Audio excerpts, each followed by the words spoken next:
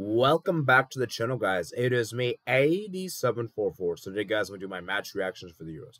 Once again, guys, I'm very sorry the match reactions coming out very late. I was traveling during the time the game was taking place, and I got back home pretty much when the Uruguay Panama game started. So I wanted to wait for that game to finish before I even do the Euro games because I was watching that game. So, anyways, let's talk about these two games for Group A. So we got Scotland 0, Hungary 1. Scotland, man. It's time for us to have a dissertation on Scotland. Because what Scotland did was unacceptable. Unacceptable. Let me just show you guys the stats right here. Scotland had 4 shots, none on target in this game. 58% possession. Scotland, this is embarrassing. Embarrassing. Because let's be real here, guys. Scotland coming into this game were in the driving seat. They knew that if they had won this game, they would be in the round of 16. It doesn't even matter about GED or anything like that because they would have been on 4 points. Hungary, on the other hand, will come into this game with 0 points. Hungary needed this win. You know, it was a must-win for both teams. But Scotland, it would have been more beneficial for Scotland because Hungary, the issue for them is now their GD. Is their GD going to be enough for them to be one of the best third-place teams? We'll have to find out on Wednesday. So that's the issue. For Scotland in particular, man, they were just abysmal. 4 shots, none on target. And if you actually look at the game itself, they had no shots that first half. Absolutely nothing. Hungary, the much better team.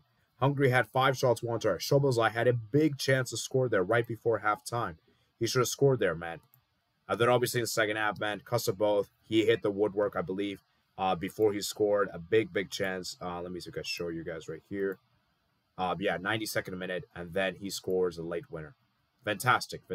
And for Hungary, as I said, man, they got the win that they needed. And Salai there with the assist. But my goodness me, man. I hope Varga's okay. I did hear Varga is fine, so it's good to hear. He's one of their most important players. And for Scotland, as I said, man, this is embarrassing. Because the fact they have never advanced from a group stage ever in their history is quite shocking. It's quite shocking. For a country with the amount of history they have, right? So for Scotland in particular, man, it's just embarrassing. It's embarrassing. And for me, it's a failure. It's an absolute failure. As for Hungary, this is fantastic for them. They may be one of the best third-place teams in the round of 16. Whether there will be or not remains to be seen, and you got to give credit to Hungary. Because I called them out after the game against Germany. But, you know, honestly, guys, I feel like they did okay in the group. The only thing I'll say is that the goal difference should be better. It shouldn't be at -3. But I think 3 points isn't as bad, you know, because Switzerland is still a good team, which we'll get onto a bit later. And yeah, I just think for Hungary, as I said, man, they have to improve the defense. I think that's my big concern for Hungary is that defensively Hungary looks very sketchy. Very sketchy. Their attack is also very as well. So yeah, man, for Hungary, man, congrats to them. They may be one of the best third-place teams. And for Scotland, man, embarrassing, man, embarrassing. Embarrassing. So, let's move to the next game we got here. It is Switzerland 1, Germany 1. Switzerland, man, they took the early lead in this game.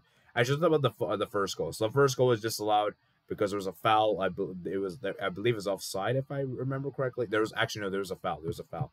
So Andrzej scored. And then Nigeria, man, great assist from Freuler. And that first half, man, Germany, man, they were looking a bit poor, man. You know, and let's be real, guys.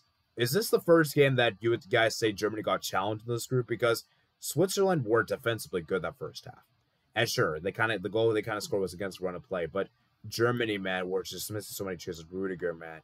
Havertz, man. I'm sorry, Havertz had a stinker, man. Havertz had a stinker. The amount of shots Havertz has was crazy. He had a stinker. And then the second half, man. Switzerland had some great efforts there. Germany were obviously desperate for that goal there at the end.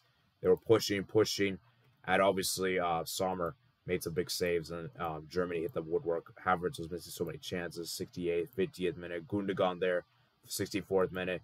Cruz there, 55th minute. Rom, and yeah, Germany were just struggling.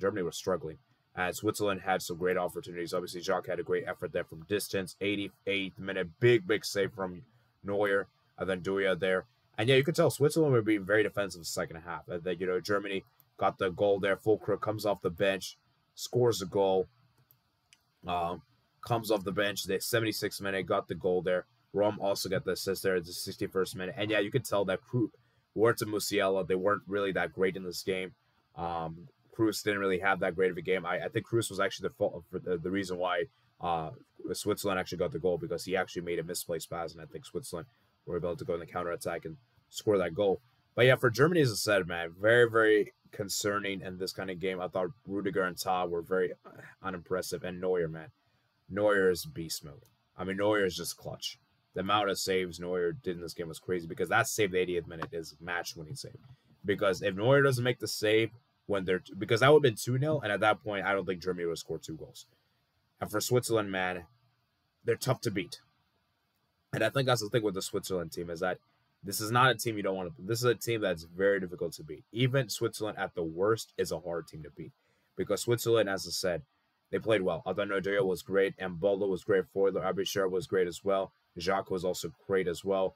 I just think for Switzerland, man, it's going to be very interesting to see how they do in the round of 16, because I believe on the round of 16 they'll be playing against a Group B runner-up, which that they could fancy their chances, because now the Group B runners-up besides Spain, I've been truly convinced with. So that's a favorable matchup for Switzerland.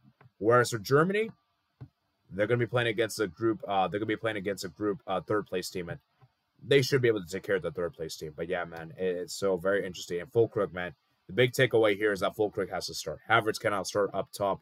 And I think for Germany, this is a good reality check for them, because let's be real, guys. Hungary and Scotland didn't give them this amount of challenge. Switzerland gave them the toughest challenge. Switzerland tested how good their attack is, tested how good their defense is, and Germany had to come in deep and score a late goal. So for Germany, as I said, they could still win the Euros, but they had to ground through. And I think this is good for Germany to get a wake-up call before they head into the knockouts. And for Switzerland, great result for them. So anyways, I hope you guys did enjoy this quick little concise review. Please remember to like and subscribe, of course. And yeah, I'll see you guys later, man. Peace out.